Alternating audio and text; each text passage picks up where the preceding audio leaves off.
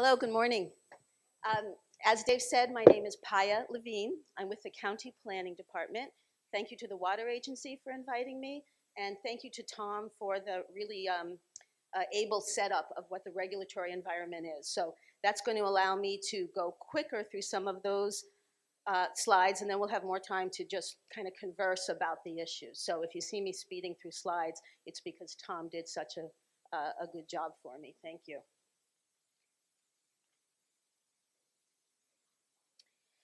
So one of the comments I heard already is that there's a perceived disconnect between the way land use planning is done and the way the water agencies do water planning. And so I'd like to address that right away, which is that Tom described how there's a structure for the back and forth between resource issues like water and land use planning.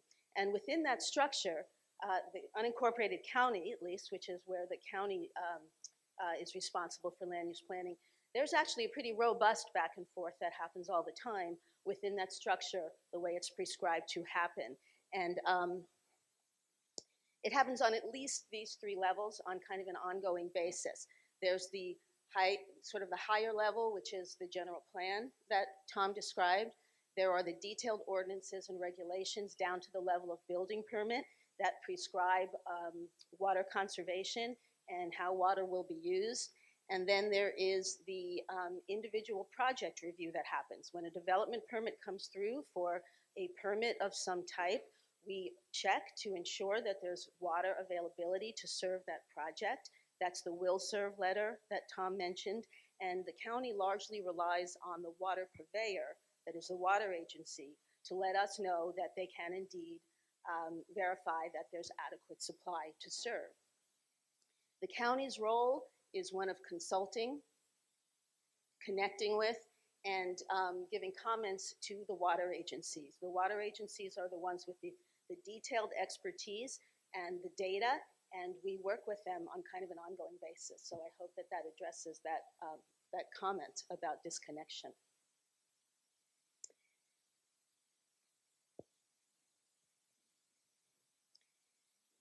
AMBAG is the acronym for the Association of Monterey Bay Area Governments, and that is the regional planning organization that the County of Santa Cruz is a part of.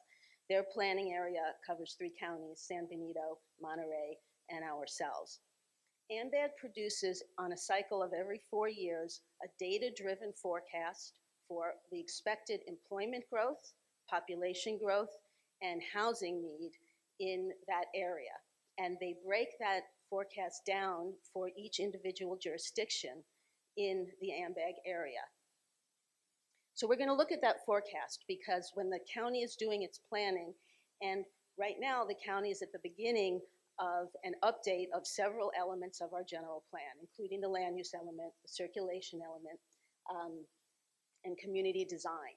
We completed an update of our housing element about a year ago, last summer. We do that planning under the umbrella of this forecast.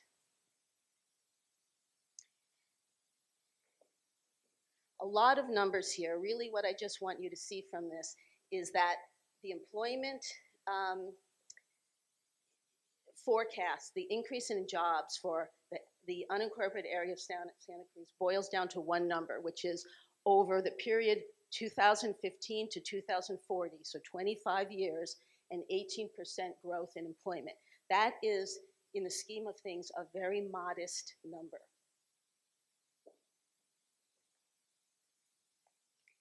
Thank you. Because employment drives population, the next step is a population forecast. For the County of Santa Cruz, the unincorporated area, over this period of time, it's 5%, or a total of about 6,600 people over 25 years. So once again, that's fairly modest.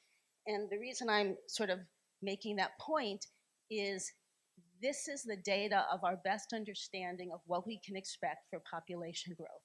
And people are usually surprised by how kind of low and slow the growth projection is. And I can let people know where this is available online, and you can look at it and get into the details, at your leisure. This is the housing that the housing forecast that goes along with the population forecast, and total number of about 3,500 units in the whole unincorporated area over 25 years. Back for just a minute. Tom mentioned, but didn't give a lot of details about other things that operate when we do our planning. And one of them is in 1979, there was a voter initiative called Measure J that set out a growth management strategy for the county. And we still, of course, follow that. And the planning department reports to our board of supervisors every year about setting a growth goal and about how many building permits we issued in the previous year. So this is kind of a reality check on the forecast. This tells us how many permits are we actually issuing. And in the last column, you can see the number we issued relative to the number that were available. The number that we issued doesn't include deed-restricted, subsidized affordable housing, and it doesn't include accessory dwelling units. Those are the little backyard secondary units. But other than that, last year, we issued about 60 relative to a reservoir that was available of 256. And you can see these numbers are just pretty modest. So I point that out so we can think about that when we think about what's envisioned and large urban areas and that kind of idea. I think lastly, I'll show, this is the boundaries of this water agency on a general plan map. And the general plan, the current general plan, has minimum lot sizes. So for a rural area, the way the growth typically happens is by land division. We have fairly high minimum lot sizes of between 10 and 40 acres. So wherever that forecast growth occurs, it's not expected to be in this area. It is expected to be more in the urban parts of the county, closer to transit, along our transit corridors. We expect and are planning toward more compact kinds of development. And that kind of development not only helps us with our housing shortage, but it's less water using than the single family dwelling on a larger lot. Mixed use is a part of what we'll be talking about in the new general plan, where you mix commercial and residential uses. You create kind of a walkable neighborhood that people enjoy being in. And also, it tends to be more resource conserving, not just with water, but also it limits the amount of driving that people need to do. And it can help drive down our greenhouse gas emissions. So we have this overall plan to go towards sustainability and take the growth that we expect, which is modest, and locate it in the smartest places that we can. So thank you very much.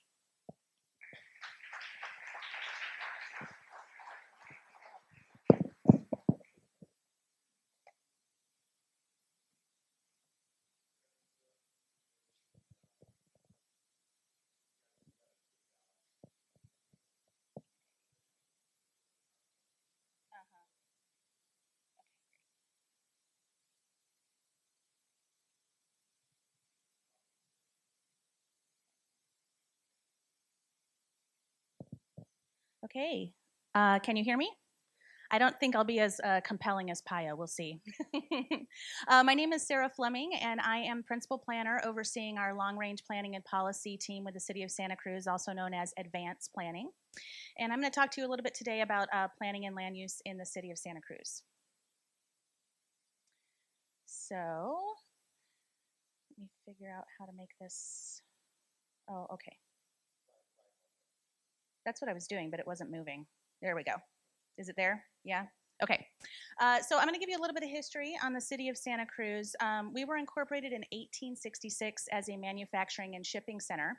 And we had our first city charter adopted in 1876, and our current city manager style of government was adopted in 1948. The reality is that we're very influenced by UCSC. The campus has impacted the city's development substantially post-World War II. The university has a separate planning process from the city. We do not have jurisdiction over the university.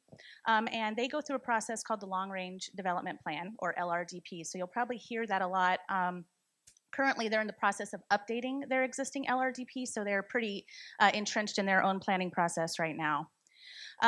Due to the development of the university, their first LRDP came out in '63 and the campus opened in '65. In the '70s, the city's growth expanded by about 30%, so definite impact on the city. The current student population is at about 19.5, and in their LRDP process, they are looking at a much larger population over the term of that development. I don't know where they're at recently, but the last I heard it was close, upwards of about 28,000 students that they're going to be planning for long term. So not tomorrow, but over the course of their next long range development planning window, which will probably be about 15 years, 15, 20 years. So a little bit of history in terms of master plans or general plans. In 1937, the state passed some legislation that said, hey, jurisdictions, you need to create a master plan. In 1955, the state changed the terminology to general plans. So they're interchangeable. You might hear both, but typically jurisdictions refer to them as general plans. The city's general plan history in 1963, concurrent with the LRDP development for the university, the city developed our first general plan, and we've done comprehensive updates subsequently since then, 1980, 1990, and most recently in 2012. And that document is the document we're using now. It's called General Plan 2030. So the plan is that plan will stretch through the planning period through 2030, although we'll probably start maybe mid-2020s, 2025-ish, working on our next general plan. So present day, our current population is just over 65,000 people. And in each decade since 1990, the city has grown an average of about 10.5%. We are on track for that now. The most recent data on the census website shows that we're at about 8.5% growth, and that 10-year period for the census ends in next year, this year or next year, 2019, 2020. So we're on track. We're a little bit behind, and we will have seen that in the last census period. The 1990 period, we were at about 11% growth. The last period, we were at about 9.5% growth. And as of today, or 2017, we're at about 8.5% growth. So we're running on track. All the growth is slowing a little bit, it seems. Our General Plan 2030 was adopted in 2012. Again, as I mentioned, the period runs through 2030. Our general plan has all of the state-required elements, the 7 elements, which if you would quiz me on them, it might take me a second to tell you what they are, but they're standard mobility, open space, things of that nature. Jurisdictions also have the opportunity, if they're interested in, to create additional elements or review additional elements in their general plan. The city's decided to do that in this last general plan, and what we've added is historic preservation, community design, economic development, and civic and community facilities. That last one is where most of our water policies reside, which we'll talk about here in a moment. So the vision statement for GP 2030 is that surrounded by Greenbelt and the Pacific Ocean, Santa Cruz is a compact, vibrant city that preserves the diversity and quality of its natural and built environments, creates a satisfying quality of life for its diverse population and workers, and attracts visitors from around the world. So through that, you can kind of see that the heart of the plan really is development that is sustainable. In the plan, there are, much like the principles, the guiding principles that we see in the back room here where the coffee and snacks are, a very important room, you'll see that there are a principle of variety of principles related to a variety of topics that really set the stage for the policies in the plan. And I think it's really important to note that the very first guiding principle relates to natural resources. So what we say in regard to that is that we will highlight and protect our unique setting, our natural and established open space, and the sustainable use of our precious natural resources. So that is the guiding principle of our plan. So in terms of GP 2030 and water, the city's service area is 30 square miles, and I'm relatively new with the city, so if I say anything incorrect, I'm sure Toby will correct me later. It oversees the city, Live Oak, and an incorporated county. The university is our largest customer, and the water usage is addressed in 2 primary elements, our land use element and then the community facilities element I mentioned before. So just quickly in the land use element, really the goals in there focus on sustainable land uses. So we want to ensure that any growth and development doesn't lead to any overdrafts of water sources. And we want to ensure that when a project comes through, that any facility and service that's required is available and proportionate to the development density and land use entitlements that are being requested. And then we want to ensure, of course, that new development pays its fair share for any infrastructure, anything of that nature, to make sure that it's not a burden on the taxpayers. And then in terms of our community facilities and service element, where most of this language lies, our goal 3 indicates that we want a safe, reliable, and adequate water system. So what this means is that through a variety of methods, we promote maximum water use efficiency. We give incentives for low flow toilets. We have educational efforts, things of that nature, to really make sure that we're working with our community to use our water efficiently. We coordinate major land use planning decisions with all of the jurisdictions that are served by our water department based on the water supply availability. So when a really big project comes in, we coordinate to make sure that we have enough supply. And then, of course, we're always investigating new supply options to meet planned growth, and we work to conserve water resources. So just finally, looking ahead, our general plan 2030 build-out estimated about 3,300, just over 3,300 residential units, just over 1 million square feet of commercial, just over 1.3 million of office, and just under 1 million of industrial.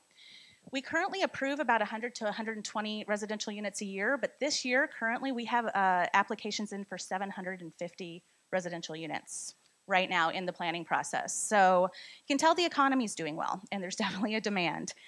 We are on track with commercial development as well. A lot of those are mixed-use projects, and there's about just under 50,000 square feet of retail space in those proposals as well. And the reality is that we are behind in office and industrial development. Those are we need them, but there's not a lot of interest in the market in that right now. So both of those uses are pretty tight in terms of availability. So with that, I will wrap it up. Clearly, we'll do questions at the end, and that's City of Santa Cruz.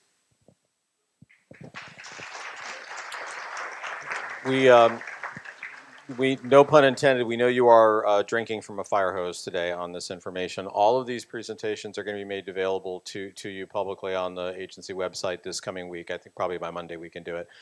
So by all means, take photographs. I see so many people doing that, but we'll have all of these presentations today available to you so you can look at them at your leisure. As Taylor's getting himself set up, do please remember to be writing down your questions on your question cards. So as soon as we get done, we go into that. Also, panelists, as soon as we go into Q&A, please move your chairs up where everybody in the room can see you. You're a little tucked back. You don't have to do it now, but just, okay. Taylor, go ahead, please.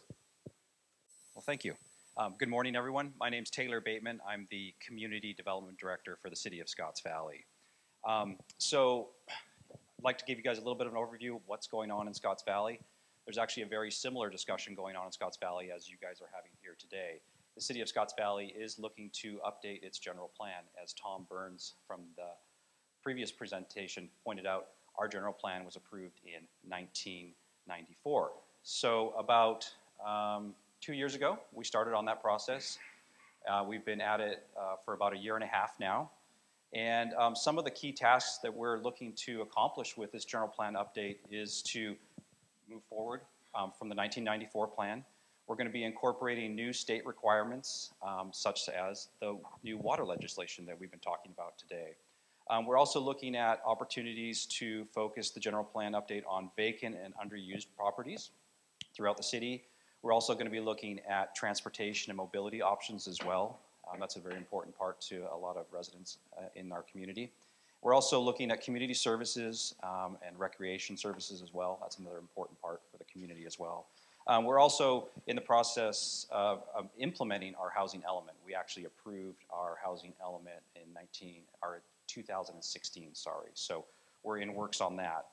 So as far as our general plan goes, we're looking to organize it around general themes. We heard about the different elements that comprise a general plan from Tom and a little bit from Sarah as well. So what we're trying to do is have these categories that kind of link these different things together. So like in the built environment, we're looking at land use, housing, and economic development. They all play a role together. So the focus is here. So we're not just looking at things in isolation. We're trying to have all of these things be done in a robust and connected way. What we have right here is the existing Scotts Valley General Plan land use map. I'll go over it here just quickly for you guys. We've seen a couple examples from Tom. So in the top right corner, you see that there's a black-red line that, or black line that runs down through the center of the map there to the bottom. That's Highway 17. So the top part is Highway 17 to the north to San Jose, and the south is to Santa Cruz. Parallel to that, there's a strip of red commercial properties there. That's Scotts Valley Drive. So that's one of our primary commercial corridors in Scotts Valley. And then running perpendicular to that, off to the left side of the map, is the Mount Hermon Road corridor there. And you can see there's some pink and red properties there. That represents the shopping centers and commercial properties that are there. As you move away from those two corridors, you start moving into some tan and brown colored properties. Those are our high density residential areas. And then as you move further away from those cores out across the valley floor, you start encountering some yellow and green and dark green properties. Those are moving into the hillside areas, steeply sloped, heavily wooded, more rural in nature there. So that's kind of what we typically, Scotts Valley's past was a rural past. There's been some urban development that has occurred along those corridors in the central part of the valley. This next slide is just a little bit of a put a little bit of framework on. The 1994 general plan had a build-out analysis, and what you see in the blue columns here is what the 1994 plan was looking at as for build-out for Scotts Valley. So you see that for population, for housing, and for employment. The red column represents the 2010 census, the data that was collected with that, and then the green is the 2035 AMBAG projections. Paya showed us some stuff there, and that was actually from the 2018. This data set is from 2015. So very similar with some growth there. I should point out, too, that Scotts Valley's population is approximately 12,000 people. So that original build-out analysis had a projection of a built-out of 15,000 people in about 2015 or 2018, I think was the build-out scenario. So we haven't hit those marks that we had talked about in 1994. So just to help give us a little bit of perspective there, we're still probably looking at a horizon in our general plan of 2040, and we're probably looking at maybe a build-out, just a plan for 15,000. I'm not sure we'll even get that close, but that's where we're going to stick with the original numbers there. Again, the general plan process is a work in progress. It's still being discussed, and I'll talk a little bit more about that as well. But at this point, maybe it'd be worthwhile to take a few minutes to talk about some of the current development that's going on in Scotts Valley. Right now in Scotts Valley, I'm sure you all passed through there, you've seen some construction going on. We have approximately 160 residential units under construction right now at various stages. Most of those will not be habitable and for another year or two, but they're in the process here right now.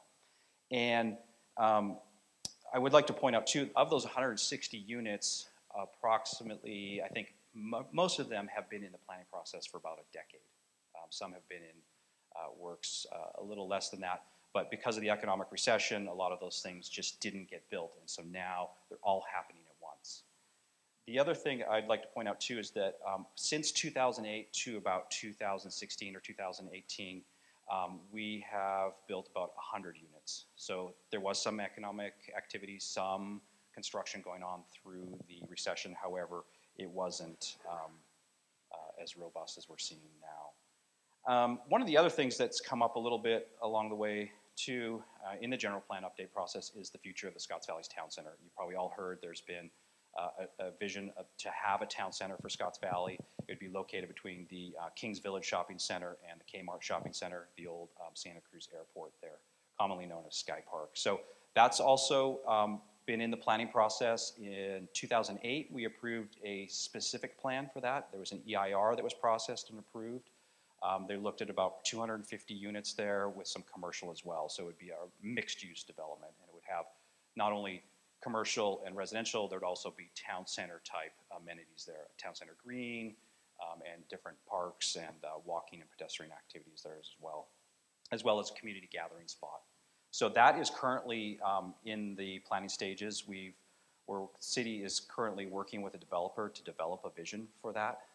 There's been a series of community meetings through the fall. I anticipate there'll be another one in February. The developer is working with the community to get input to figure out exactly what the community wants there, how we want to implement that plan. So that process, again, as I pointed out, there was an EIR that was prepared for that. That was done in consultation with the Scotts Valley Water District, and there was the analysis showed that there would be adequate water to supply that proposed development. Just also like to point out too, one of the things that is important for our Scotts Valley community is affordable housing. So as I mentioned, we updated our housing element in 2016. There was various goals that were put forward from the state that we were obligated to meet. Of the 160 units that we have under construction right now, I do believe between 20 and 25 of those are dedicated affordable units. Of the 100 that were built over the last decade, there are approximately, I do believe, 15 dedicated affordable units associated with that development as well. There are also a lot of other affordable units in Scotts Valley, but this is just what's been happening in the last 10 years. Wanted to give you a little snapshot of that. So just quickly, as I pointed out, this process that we're engaged here today is a very similar process that's going on in Scotts Valley. As part of the general plan update process, we've created a general plan advisory committee. It's comprised of various stakeholder groups. We have representation from the water district, school board, fire district, and then we have members at large from the community. So they've been meeting semi-regularly for the last year and a half. This is a picture here of one of our meetings. They're open to the public. Anybody who would like to come is welcome. In conjunction with this update process, which is, again, is a community-wide discussion about the growth and the future of Scotts Valley, we've created a website which has all the agendas and minutes from the meetings. It has a way you can sign up for updates if you'd like to participate in that process. It's been a very interactive process so far. We've had, also a part of this process, we've developed what we call community fact sheets. And they're snapshots of trends and facts and figures and demographics and on different categories. We have the built environment, we have one on natural resources, we have one have on community services, and one on transportation. So you guys could participate, you know, get readily available, digestible information in chart format there for you. Part of this process, we've also had a community workshop. We had a lot of attendance at that. It was a great one. We had probably maybe a few more people than you guys have here. Out of that came a lot of comments. We also put a survey forward to the community, and that community survey had, I think we had over 700 respondents, which was huge. And all of that information and all the work to date has culminated in what we're calling an Envision Scotts Valley document. So all of the survey results, all of the comments we received, they're in a document about this thick. It's available on the general plan update website. So this process it's in work, and we're looking to definitely coordinate with the different water agencies and make sure that we have all the adequate services we need to provide for future residents. And that's all time I have, so thank you. Okay. Thank you, Taylor. Okay, so if I could ask the panelists to slide their chairs up closer to the edge of the stage, but not over the edge of the stage. If I'm going to just look right over here, again, question or comment card. So has anybody right over here got a question or comment card that they would like to have? Okay, let me come over here and grab them. Thank you very much, and I'll just collect these up, and then colleagues will walk around the room, and we'll do this as fast as we can. So, and we'll get through as many as we can. Okay, Santa Cruz, there should be 2 microphones at least up there. Is there? At least you go ahead and grab the one. Oh, you got them. Yeah, there's 2 right there. Great. Thank you. Okay, Santa Cruz County's most recent housing element admits it is more aggressive than RHNA AMBAG requires. Why, when water is in short supply? And Paya, if you're going to field that, go ahead and say what RHNA is, please. There should be 2 mics up there, so, or a mic. So, okay, all right, we got one. There we go.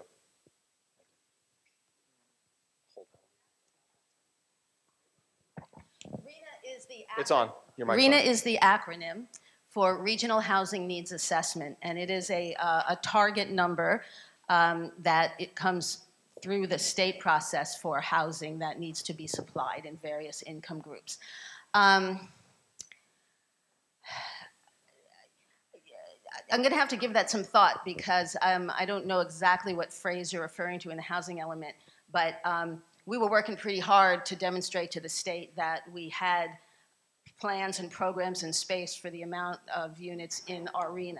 So I You don't. don't I really mean, have one a- thing to cover is that I mean, RENA. There's a moderate level of negotiation space that any jurisdiction has with the state, but it's not unlimited. And I think that would you say, is it accurate to say that this reflects the pressures that you've got the pressures in a community to maintain a certain scale and size, while at the same time you've got pressures from the state to at least be maintaining inventory for growth? Is that a reasonable thing to say? It's definitely a reasonable thing to say. That balance is kind of the crux of what we work with, and that area for negotiation is getting narrower and narrower. How does the UC Santa Cruz impact water resources for Santa Cruz and for upcoming for Sigma? Sure. So I'm probably not the best person to answer that question.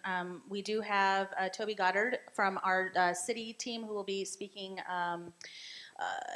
momentarily. I think, Toby, I don't mean to put you on the spot, but I think he is probably better suited to give the detailed analysis of what that impact So is. we'll come back to that. We'll grab that card. I'll set it aside and we'll come back to it.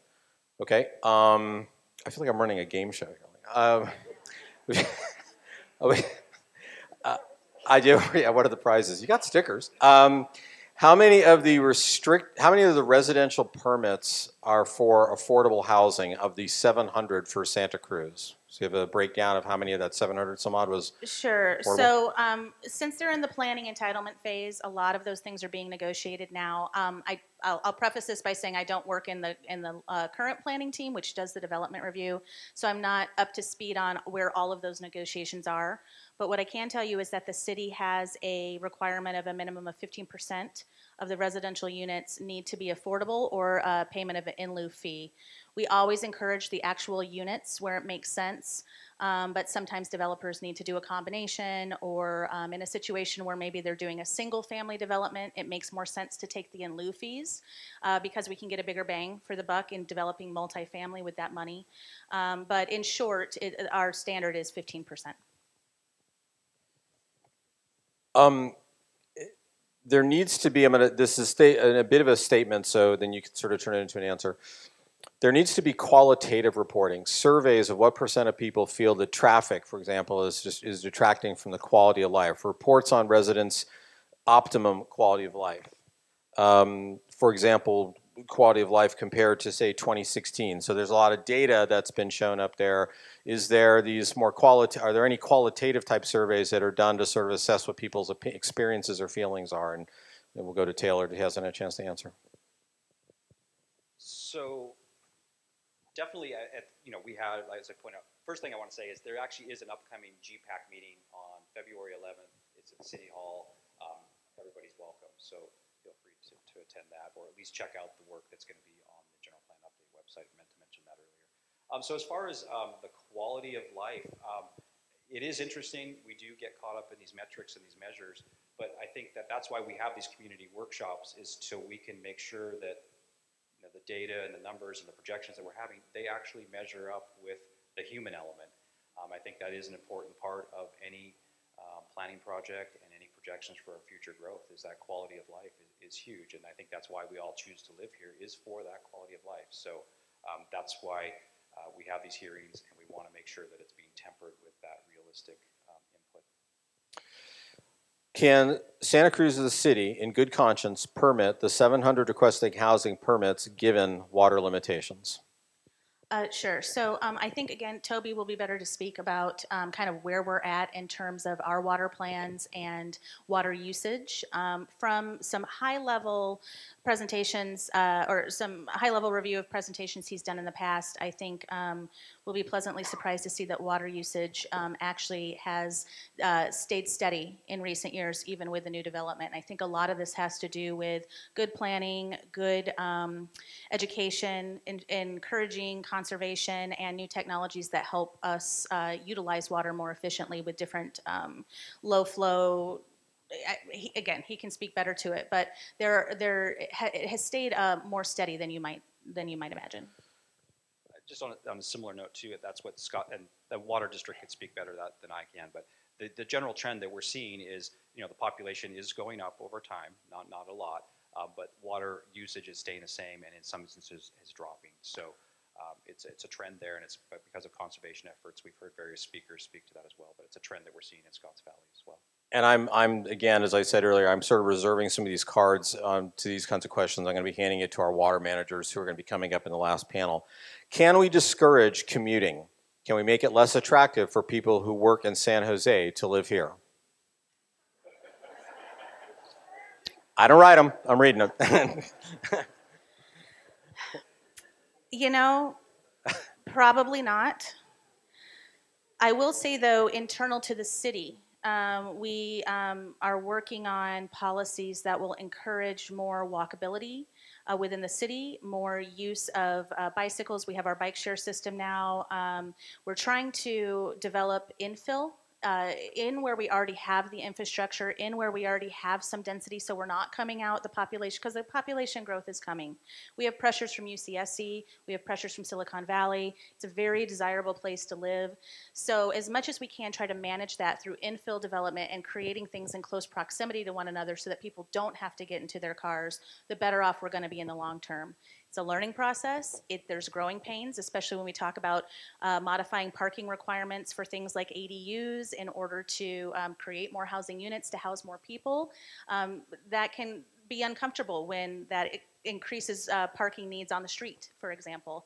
Over the hill, I don't know that there's much at this point that we can do, but internally the city at least is working very hard to create more infill and walkable areas and change some behaviors long term. Okay, we've got time for one more question, so I'll put it out there, and then I've got to get you guys to a break because we're actually already 20 minutes behind on the schedule. How do population growth estimates account for part-time residents, university hotels, tourists, things like that? They are accounted for. There's a different category for that in the forecast and in the models that they run, because in the 3-county area, there are military bases, there are universities. So I forget what the name is. It has a category, and it's dealt with separately. So the answer is yes, it's accounted for. No, it's not transient. I'll look over the break. Group quarters, I think, is something. Yeah, group quarters covers universities. So they do have that level of refinement. Let me ask one last final question that maybe each of you can just like really quickly answer, maybe. What's the principal growth driver for your respective agencies? I got a woof from somebody over here in the audience. So that's really tough because I don't think we want to oversimplify what goes into a lot of these decisions and what the community needs to think about when they come up with their vision of how they want things to go. So I'm not inclined to pick like a number one thing, but it's a matrix of steady but moderate and minimal growth pressure, the ways that people wish to live, what kind of development is attractive to people, whether young families can be here or not, what transportation is like. So it's really a matrix of things. Okay. Sarah or Taylor? Again, I don't think there's a number one thing. I think it's a mixture, but I think one of the things that's, it goes in waves and it changes over time. But right now, housing, affordable housing, and certain types of housing that Scotts Valley doesn't have a lot of apartments or housing for working class folks. So there's an interest in that, and that's a driver for growth for us right now, I think. Okay, Sarah? Yeah, I think for us, clearly the university has a really huge impact on our growth. I think also, with that said, we recognize that there's a need for a range of housing types. We are in, to a degree, a housing crisis in the city. We have a very large and growing homeless population, the affordability issues. The average person in the city of Santa Cruz makes about $14 and the average rent's about $3,000. So trying to find a range of housing types, making things affordable by design, that really is kind of what's behind a lot of our growth. Okay, let's give a round of applause to our panelists. Thank you very much.